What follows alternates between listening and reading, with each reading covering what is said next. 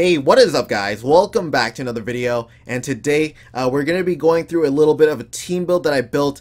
Should be costing under 50,000 coins on both Xbox One and PS4, as well as a couple money making methods on how to make coins in NHL 15, even though it's just about the end of the year. It should still apply to about NHL 16 too, but for now I'm just going to be going through NHL 15 and a couple coin making methods for those people that only have just about 5 or 10,000 coins. So first of all, I'm going to keep this intro very short in the beginning. I'm going to be going through a full rerun of the team in just about a couple minutes, as well as team strategies and as well as the coin making methods before we go into fully explaining this team. I want those guys that only have a couple minutes to be able to build this team and not watch this video too long. So anyways, my whole team is Cogliano, Boyle, Grabner, Gabrick, Eric Stoll, Evander Kane. We got Ryan O'Reilly, Valtteri Filppula, Darren Helm, as well as Voracek, Johansson, and Foligno. And on the defense, we got Bouwmeester, Varlamov, Shattenkirk. We got Carlson, Green, Giordano, and Aaron Ekblad. And then backup goalie, we also got Steve Mason in the back of the net. If you don't know who he is, he's on the Philadelphia Flyers, and he has a right-handed catching glove, which a lot of people use that goalie. So I'm not too worried about the goalies that much. I mean, a lot of people use different goalies in different situations. So just try out whatever you think that you like in your team. But after showing that, I'm going to go through the power play lines quickly. You guys can probably see the background of the players, but you guys can quickly scroll through. You can pause the video anytime you want, and you might as well just copy this team build. It's pretty easy to do, and I don't want to go through it too long because there's a lot of people that actually want to watch the full thing as well. So let me just go through it, and that should be just about it. So we're going to be going through team strategies now, and for this team, I really based it off speed and mid-sized players. I really hate using really tall and big players in this game. Players like Zdeno Chara, players like Tyler Myers, they're just a little bit too tall for me and a little bit too hard to turn around those players when I need them in very, very hard situations, right? But anyways, team strategies, you guys can see here, forward line 1, forward line 2, and they're pretty much all the same except the efficiency is boosted up just a little bit more for each one. Line 4 efficiency is boosted up quite a bit, and I put that don't block on 0 for all the time because I want my players to block it all the time. I'm pretty sure that's what the slider means. And for defensive pairings, they all look like this. The bar hold line at max, as well as cycle all the way just about max, but not all the way. And that's pretty much it for the strategies. Now we're going to go into how to make some coins.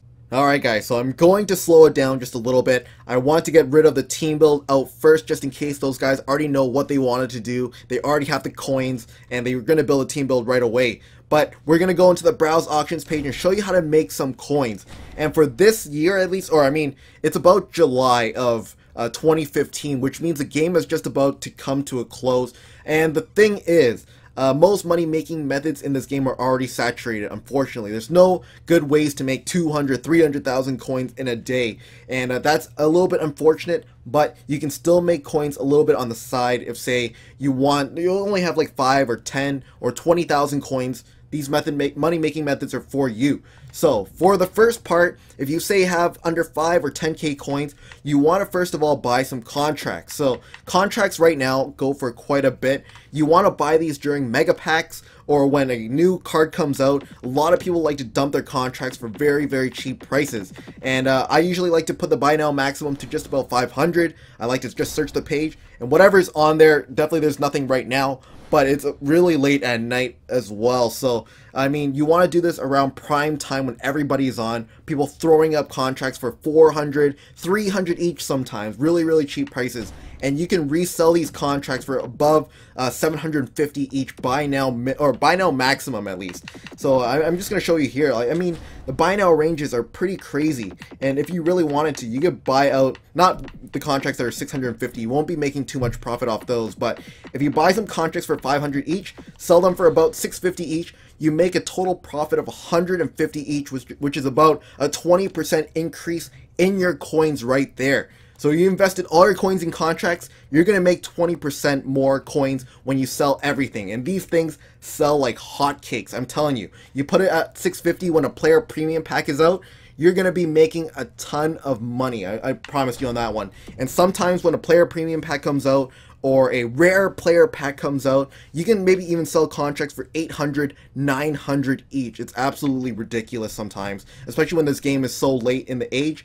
And then the next method here as well, when a mega pack comes out, a pack that has a lot of consumables, which is like training cards, a lot of head coaches, a lot of gold stuff, you want to buy some change teams for under 1,000 coins, and you can find a lot of good deals on the market for sure. What I like to do, raise that buy now minimum to just about, I would say 1,050, maybe 1,100. Search the market, and then I just like buying some change teams. So right there, you can see there's some really cheap Florida change teams, 850, 900 buy now. You can easily price these up to 1,100, 1,200 each when a player premium pack comes out. Even more, actually. You can actually price those for 1,400 when a player premium pack comes out, and you can make a very decent profit off this method. And this is more of a I guess, advanced method for those guys that have, say, 50 or 60,000 coins that can buy out, say, 50 change teams, all at once. They can make 50k within a week, or they can make about 100k within a week. It really is up to them of how much money they want to invest in change teams. I don't like to spend more than 1,000 coins on change teams at all, so you want to be smart about buying and selling. Buy change teams when there's a mega pack out, sell these change teams when there's a player premium pack out that only includes players, and you'll make a decent profit. So there are a couple money making methods right there. It's always going to take a little bit of time to do these methods. They're not instantaneous, unfortunately. If it was instantaneous, everybody else would be doing it. So take your time with these methods, do a little bit of training, and eventually by NHL 16 you'll be rich.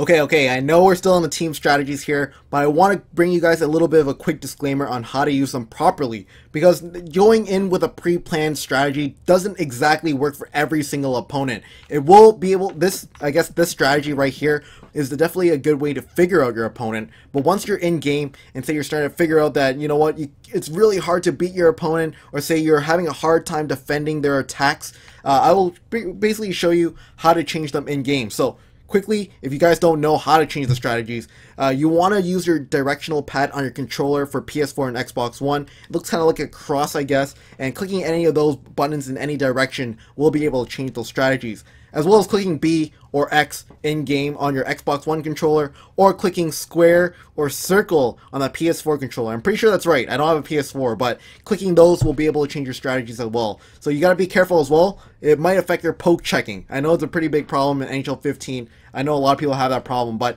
anyways, we're going to be going into how to, I guess, attack your opponent a little bit harder. So 1-4 is great for figuring out your opponent right off the bat. If you say figure out exactly what they're doing in the defensive zone, don't be afraid to switch that to 1-2-2 red. Your guys will play a little bit more offensively, and you might catch your opponent off guard and score a couple goals like that. So 1-4, I like to keep it on that starting off.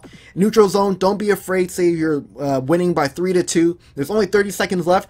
Do not be afraid to defend the lead and park the bus, or protect the net, I guess. I usually like to put them all on max because in the beginning of the game, I want them all to be attacking and not defending. I'm not trying to defend the lead right in the beginning. So keeping those on full attack, high pressure in the beginning is good, but you might want to lower those a little bit later when you have the lead. So, going to defensive strategies here, everybody plays a little bit different. I just want to point that out. Some people love to do cross creasers. Some people absolutely love to do, circle around your zone and wait you out until they can get a shot. Or some people like just to use defense to shoot the puck, or some players on the outside to shoot the puck. I'll tell you exactly what you need to do for the defensive strategies for 5-on-5 and 5-on-4 if you're on the penalty kill. So, defensive strategy is collapsing and passive box are great for cross creasers, alright? Okay, so tight, staggered, and large box are great if say a guy is circling around your zone. Staggered and large box is the way to go. Your guys will attack the player and make sure that they don't give him any opportunities to just circle around and wait you out. That is more of the passive box and collapsing. If you leave it at that, people will circle around your zone all day long. And going to tight point and diamond, tight point is great for those guys. It doesn't get used very often in NHL 15 for me at least, but tight point is, say people just like to shoot with, say, Zdeno Chara and Shea Weber, guys with amazing shots from the point. Put it on tight point and your guys will block the shot every single time. I already shown you the team strategies. My guys will block the puck almost every single time as well. The penalty kill is a very, very risky one, alright?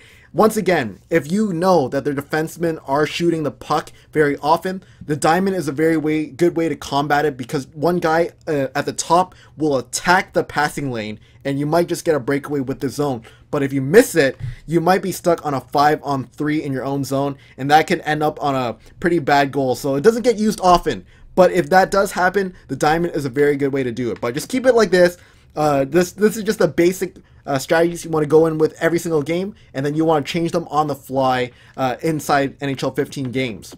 Alright, I'm going to slow down my voice again. I'm just getting way ahead of myself for these videos, but anyways, I'm going to be going through the team a little bit slower for those guys that don't exactly know which team these guys are playing on. I know there's a lot of new players that just bought the game or just got EA access, and they don't exactly know who Cogliano is or Grabner and where to find these players. So I'll be going through the players nice and slowly, and you guys will be able to see why I like these players and why they are on the position they are in. So why they are on first line, why these guys are in second line, third line, fourth line, etc. Alright, so the first line includes Cogliano. He is playing on the Anaheim Ducks. He's on the left wing two-way forward, a very speedy player, just like Michael Grabner. He's got 89 skating, and you can find him on the New York Islanders. He was one of the fastest players in both NHL 13, 14, a very fast player in NHL 15 as well, but his checking is a little bit on the lower side, which makes him a weaker player. But alongside with Brian Boyle, I put 2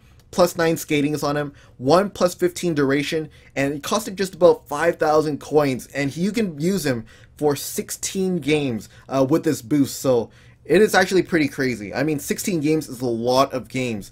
I mean, 10 games is about 200 minutes, so 16 games is just about, you guys can calculate it yourself, but it's a lot of game time. And by the time you use up Brian Boyle, you'll be like, yeah, you know what, it's probably time for a change, or it's probably time for a +9 skate on Brian Boyle and another +15 duration. You probably won't even notice when it runs out. So the second line here is Evander Kane, Eric Staal, and Marian Gaborik. So Evander Kane, he is playing on the Winnipeg Jets in NHL 15. I know he was traded to Buffalo recently, but you can find him on the Winnipeg Jets. He's a sniper on there, as well as Gaborik. He's a sniper as well. He's a right wing sniper on the Los Angeles Kings. Sorry, I'm going through the teams. They have some changed teams on them, so I'm a little bit hesitant about saying what their team is. But Marian Gaborik, you can find him on the Los Angeles Kings. A very speedy player. All those guys from Hut Roulette, or guys that play NHL 15 altogether, these guys know that Marian Gaborik is one of the better players. You guys can look at the comment box below. Next up, Eric Staal. I know a lot of people have never even tried out Eric Staal in this game, but I highly suggest you try him out if you have a very cheap team build.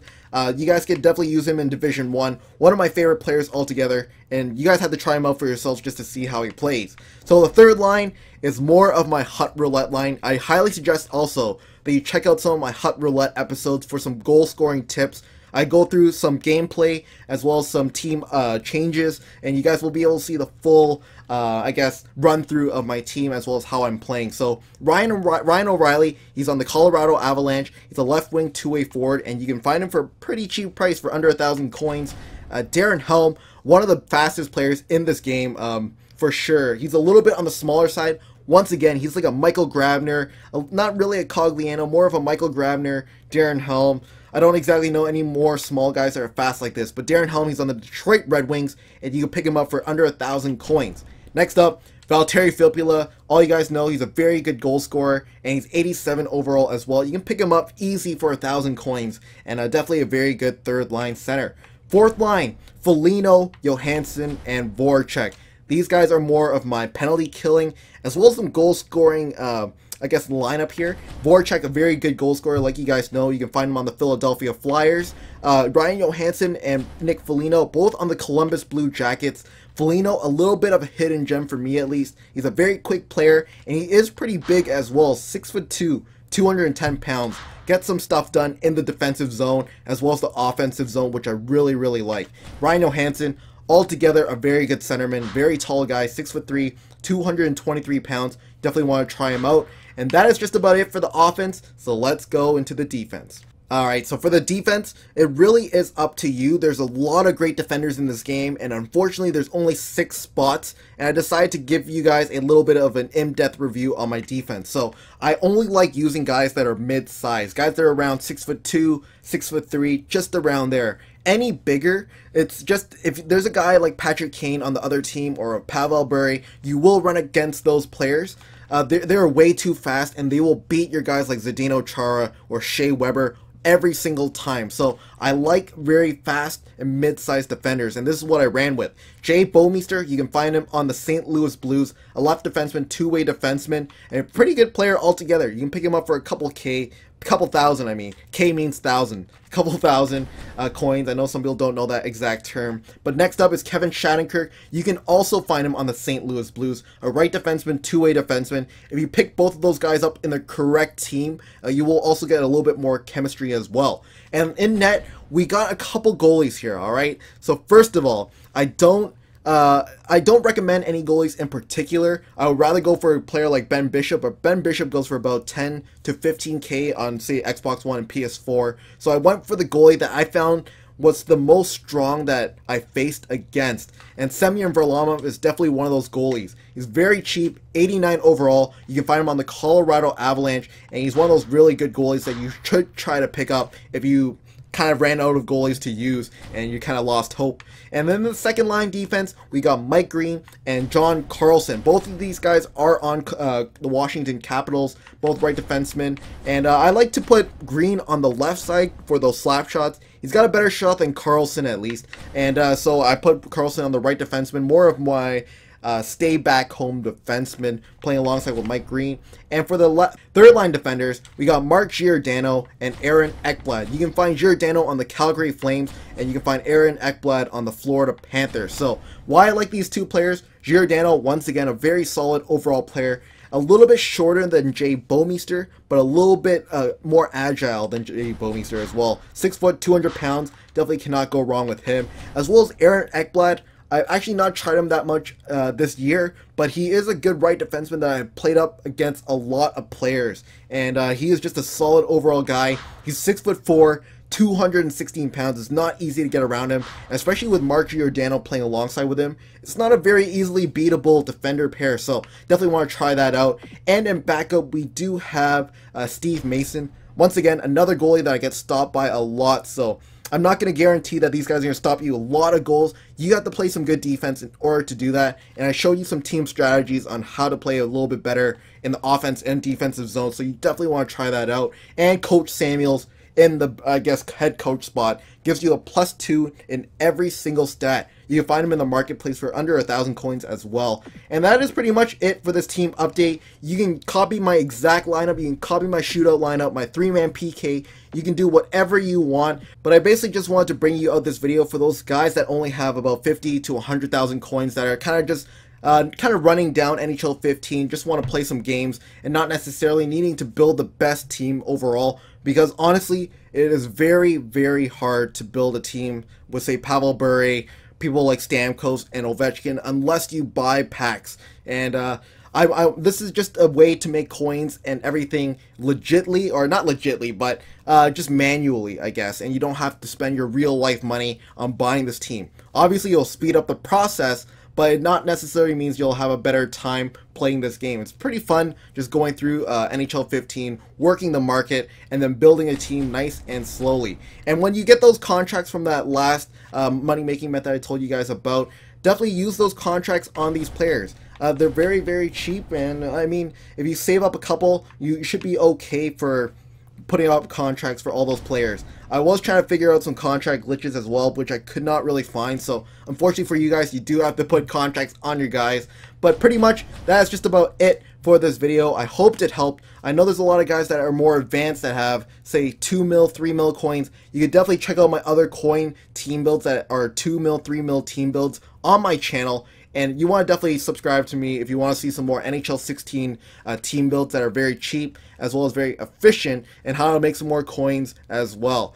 Alright, I'm wrapping up this video. I'm talking a little bit too much. So anyways, thank you guys so much for watching. See you guys later, and I'll catch you guys later. Bye.